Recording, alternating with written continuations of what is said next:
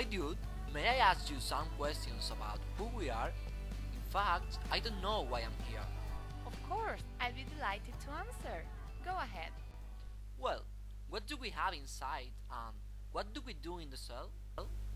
As a mitochondrion, you should know that our body is made up of an outer membrane and an inner membrane that forms folds called cristae.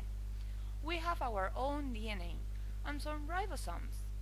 Our main function is generating ATP through the oxidative phosphorylation in the respiratory chain. Interesting. But how do we go from a human being to another?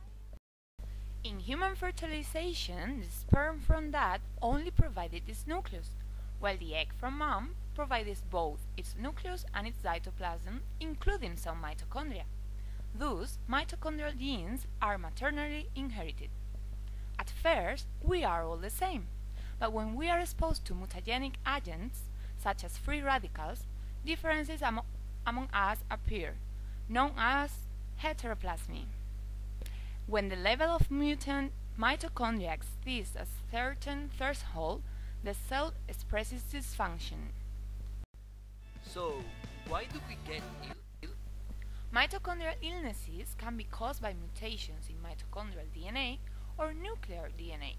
Let's focus on mutations in mitochondrial DNA.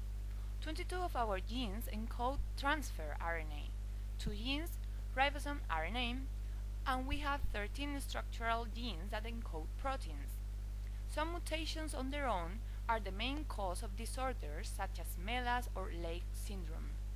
Besides, as these genes are responsible for the synthesis of ATP, mutations can cause diseases related to energy deficit, especially in the brain and muscles.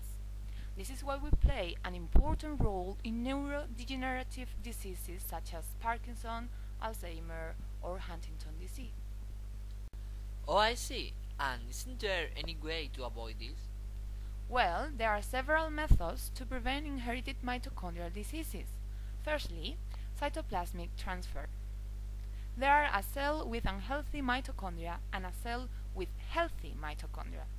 Scientists remove the nucleus in the healthy cell and they transfer its cytoplasm, including its mitochondria, into an unhealthy cell. Secondly, nuclear transfer. A cell with unhealthy mitochondria and a cell with healthy mitochondria are necessary. Scientists separate cytoplasm from nucleus in both of them.